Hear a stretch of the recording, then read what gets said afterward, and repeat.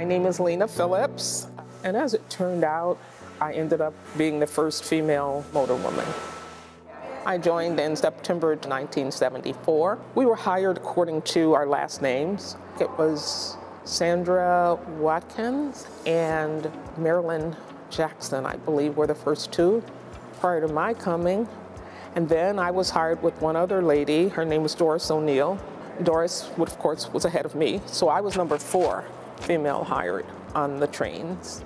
The other two ladies went to motor school before I did because they were hired before me. When I came out of motor school, I went directly to start my road time. And I was called into the office by the superintendent at that time and said, Ms. Phillips, you're going to have your first solo run.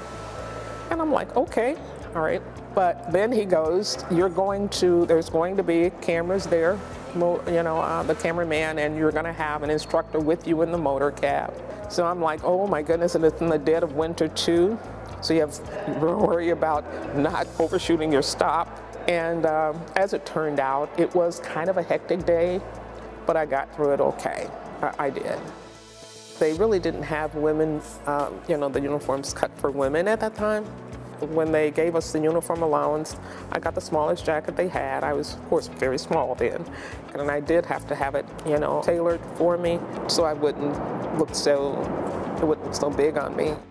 I've never worked a job where there were all men, so that was something new for me. And it was new for the guys as well because they were not used to having women around. So it was truly an experience, I tell you.